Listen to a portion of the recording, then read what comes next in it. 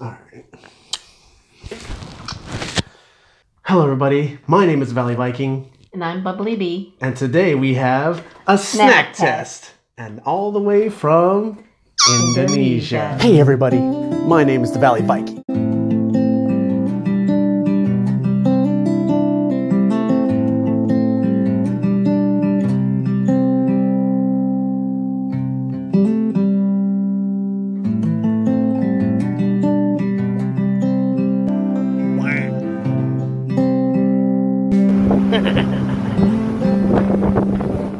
We are really excited. Is it a place that we've heard about? Yeah, we know about it. It's one of the most populated places in the world. Right there with the US and China and India. Do you know anything about Indonesia? It's a bunch of islands, right? Yeah, that's in the Pacific, right? Yep, that's very true. Other than that, I mean, I'm looking forward to what we can learn and what we can taste. Let's get started. Welcome to Indonesia. This month's treats come from Indonesia. Located in Southeast Asia, Indonesia is an ancient island composed of 13,677 islands, which makes it the world's largest archipelago. And with population 260 million people, Indonesia is also the fourth largest country in the world. Indonesia is a country filled with culture and history and famous for its breathtaking beaches and temples, one of which, the Pulau Danau Berton, as shown on the front of the postcard. That's pretty nice, actually. That's really beautiful. As you explore your box this month, you will find some of the most popular and interesting treats from Indonesia. For example, you'll find scrumptious mini cakes that come individually wrapped and make excellent snacks to enjoy anytime you have a sweet tooth. You'll also find savory items like cheesy crackers and savory chips of taro and more. Fun fact, taro chips are healthier and many say tastier than regular potato chips. Get ready to discover the best of what Indonesia has to offer. We hope you enjoy. Salamat makan, or bon appetit. That's pretty awesome. Let's get to know some Indonesian facts. The population is 266,794,980. The language is Bahasa Indonesia. Landmass is 1,919,443 square kilometers.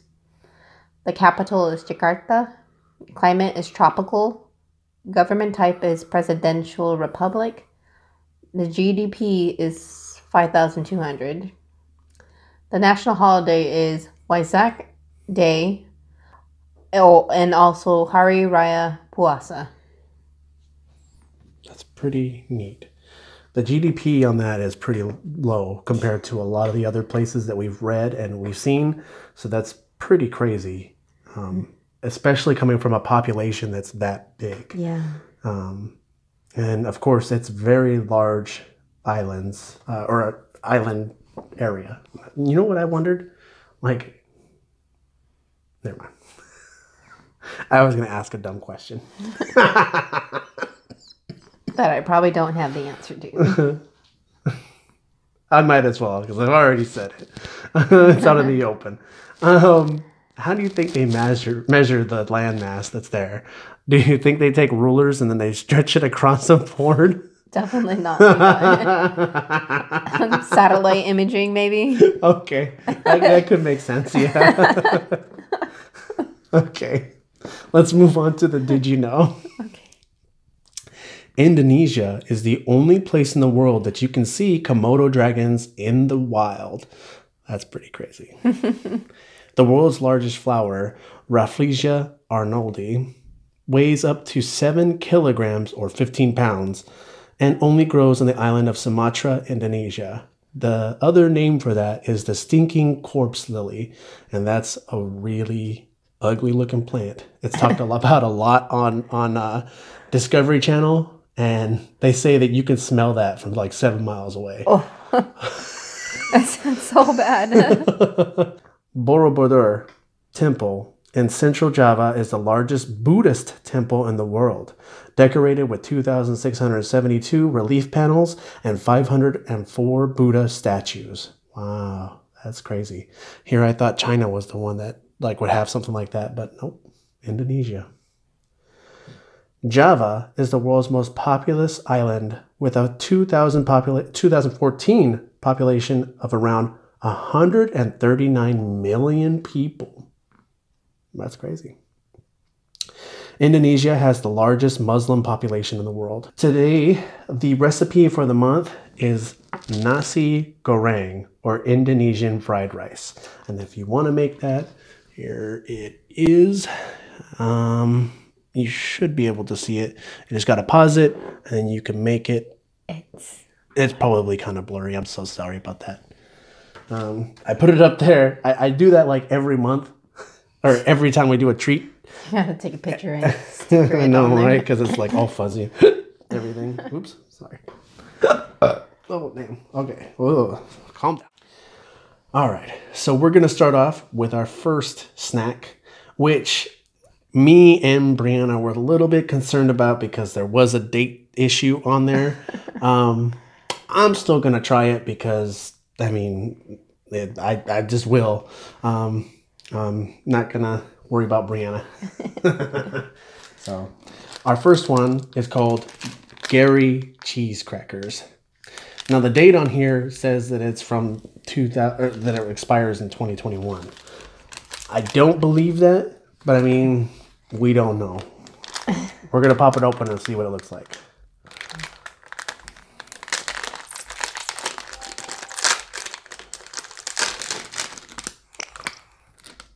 Smells like cheese. Mm-hmm. Stinks. Let me smell. Smells like those cheese crackers with the cheese filling. Mm-hmm. So that's what they look like. I know that's kind of like a bad brightness. Sorry about that. This is a very white cracker.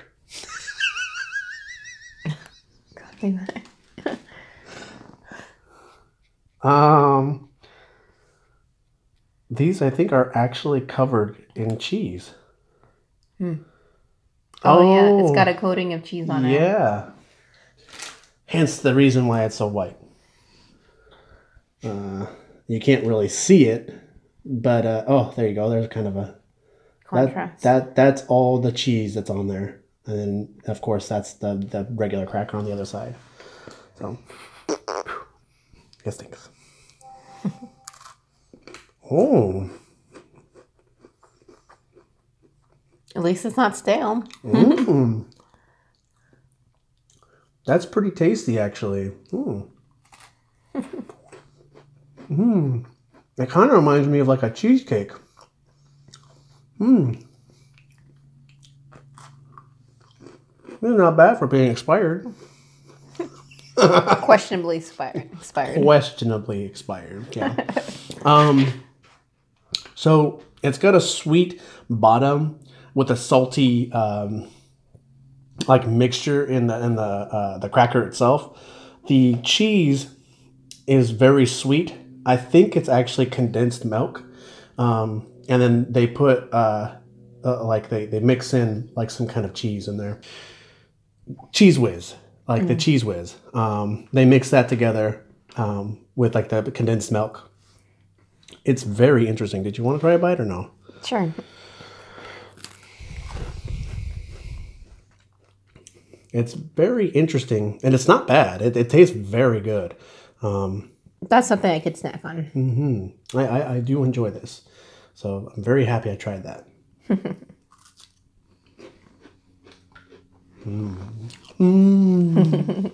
That's what Wendy does all the time. Yeah. The next snack that we do have is going to be taro net. That's the name of the chip, and it is seaweed flavored. And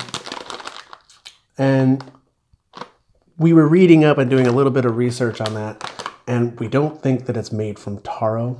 We know it's not made from taro. We know because it's inside the ingredients. There is no taro in there. Yeah, so I think it was just a mistake. Yeah. So, well, we're going to find out what they taste like. And they're seaweed flavored. And they're seaweed flavored. I'm not too afraid. Okay.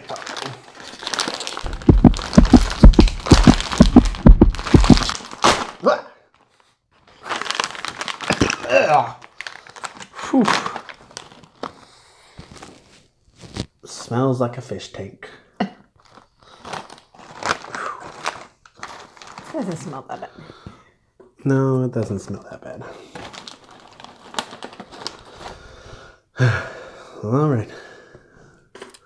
Any predictions? So it tastes like seaweed. I can agree. Tastes like seaweed. Yeah, there's a bit more of a crunch there. Honestly, that's not really that bad of a chip. It's not bad. It's more like a cracker, though. I can agree with that. Just like taste wise, but I mean, like, of course, the texture is more that of a chip. Like those,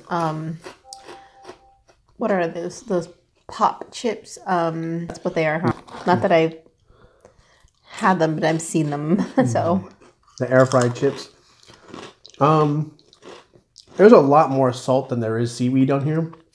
yeah, it's mild. Yeah. I mean, there is a flavor that's there that is seaweed. It's definitely like, it's like all the green specks are seaweed on there. Anyway, this is what it looks like. Maybe you could see a little bit more of the green on there. If it'll focus, probably not. Well, there is a lot of green on there, so. Okay. Not bad, though. Not bad. Combing some of that seaweed into your hair. It's good for gel. Moving on. The next one that we're going to try is the layer cake. And they were kind enough to give us both one. So we're going to go ahead and try these out. This is strawberry flavored. Cake lapis Parisa strawberry. Strawberry. Strawberry? Sorry, I was just looking at the ingredients. This one sounds pretty good, actually. It's a soft cake. Yeah. Spongy. Like angel cake. It Soft. felt very soft, yeah. Not good. Ooh. Reminds me of a Twinkie almost. The smell, anyway. Which is a sponge cake. It is a sponge cake, huh? Bink.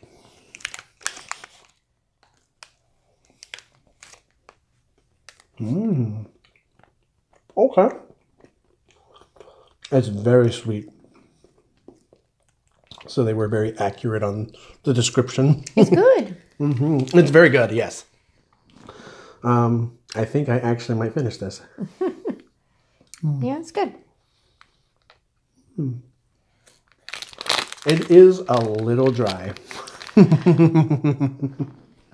Yeah, but not like I don't know.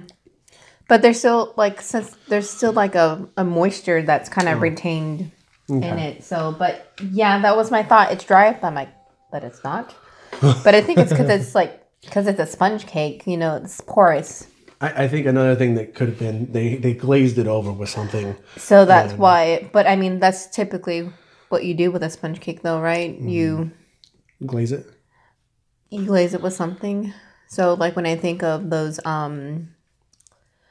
the dessert shells, right? Those are really dried, but you put like the strawberries and that strawberry glaze on there. You're talking about the angel cakes themselves, right? Just what is it? Strawberry shortcake. That's what I'm thinking the angel of. cakes. Yeah. So you use that. That's okay. Makes sense. So that you have some context, my wife has been a baker for a while, or she was, and she knows a lot about bakery stuff. I have a little bit of knowledge. There we go. Okay. I'm not an expert or anything, but I have a little bit of knowledge. There we go. Good. So this way you can have some confidence. Yeah, it was pretty good. I like that one. Moving on. When I first seen this, I didn't think that it was going to be that great. But you know what it reminds me of? The Purlines. That's what it sounded like to me when I read the description. So, and let me show you what they look like. So the Purlines are the larger version of these. At least my assumption is that that's what they are. And these are just snack size.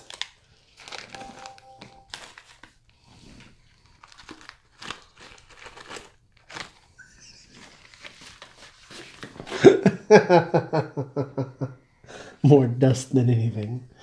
Oh yeah, there you go. That's what it looks like. Like a dog treat. You don't make anything sound appetizing. It smells delicious. It does smell delicious. Yes, I can agree with that. It's a very visual looking piece.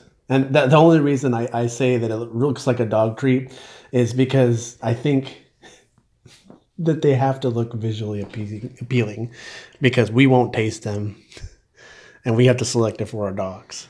So they have to make it visually appealing to us to give to our dogs. So yes, this looks very nice. It also has a shape of a bow, like one that you can wear around your neck. Okay, yeah. Roughly. Mm-hmm. Okay. Kind of looks like our couch pillows. Yeah, that's another good one. Yeah, they're just squished.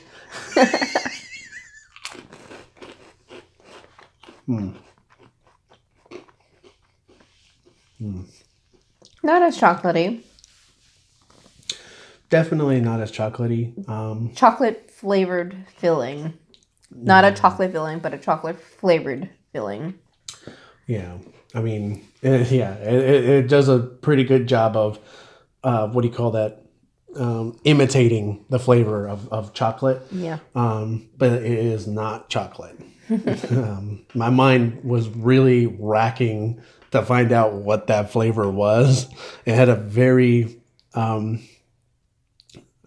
don't know how to say this correctly because I usually say high or deep for the flavoring. This, okay. Yeah. So to me, this went through my nose and it had a very high note in there of flavor for the chocolate. It tasted kind of chemically. I guess that's what I'm getting at. It's not bad. It's not bad. It's okay. Yeah, I would not eat these again though. All right. Honestly, I was hoping these ones were going to taste the best out of all of them, and I wanted to end on a good note.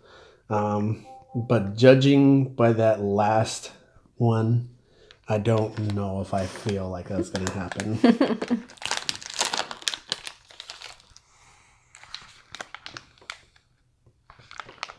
There's really no smell there. I like cat bud. Smells like cat bud. You know what these look like? The little cereal Oreo O's. The Oreos didn't get the cream. Yeah. I can't say that I'm sad. Because I don't enjoy the cream so much in Oreos. I'm sorry, I said it. Well, I mean, it is made out of fat, so it's understandable. Or lard, I should say. All right. I don't know that. You didn't know that? Well, now you do. Okay. That's not a cookie. I don't know, but I like it. It's crunchy.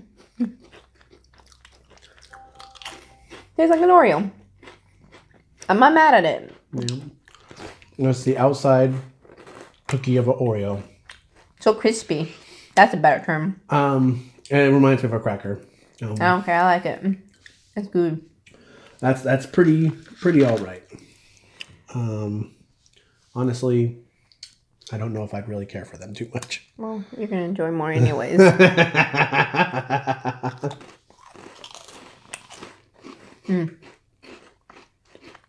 I'm happy. Go with some tea or coffee. You right. That'd be very tasty to dip something into. Yeah, those were pretty good snacks. There was nothing at fault there. The seaweed was different, but it wasn't terrible. So rankings. What do you think would go number one?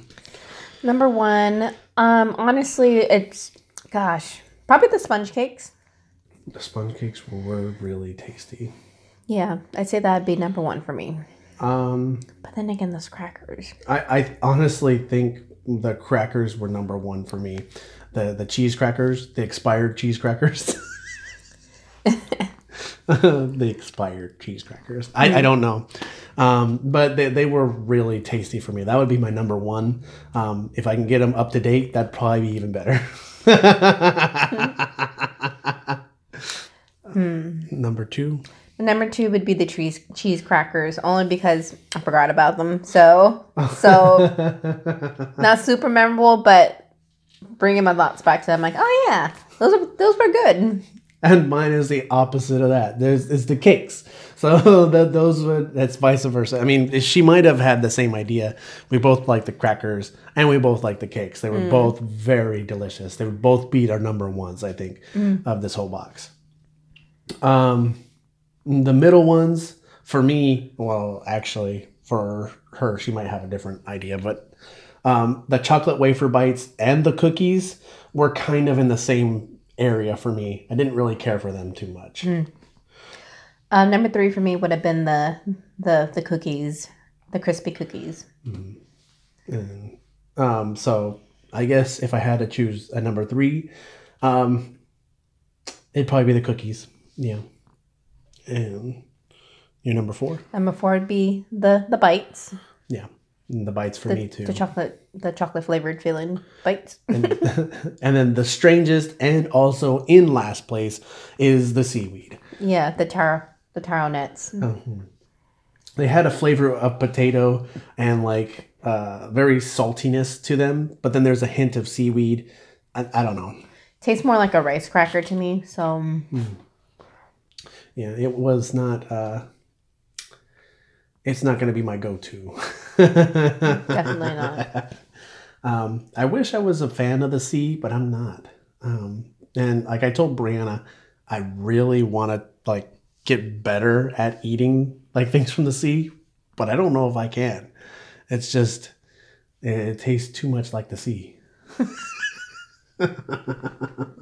Just lapping up ocean water, are you? I guess so, huh? Bathing in it. Terrible. That was pretty much the end of the snack test, and it was a very delicious bunch that we had.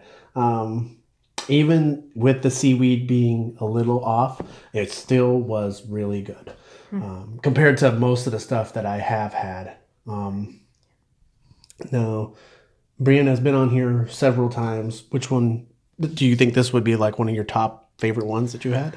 I'd say I can't say that I didn't like any of these. So I got some kind of enjoyment from all the snacks. So I'd say this is probably up there. It's pretty way up there. Okay. Well, that's good. Yeah. Surprisingly, I think this might be one of my favoriteest ones that we've had. Even the Mexican snack one, that one was very good, but I feel like I have access to that. Like I could get that anywhere. And it was very commonplace for me. Had that not been the case, I probably would have said that was my favorite one. But yeah, I think this is my favorite one. All right. Well, thank you so much for watching. And thank you for just keeping up with my channel and visiting. Thank you, Brianna, for joining me today. And I hope that you all had fun. I know I will be having fun when I edit this. You can find me on several different places down in the description down below. Make sure to read that and like, comment, and subscribe. Please, that would be awesome. And we'll see you in the next video. I'll probably see you tonight on a vlog. So have a great night, everybody. Bye-bye. Bye-bye. I didn't take it, don't let regret it. Make me your only one. You choose it, don't lose it, don't let confuse it. Only then you'll be God.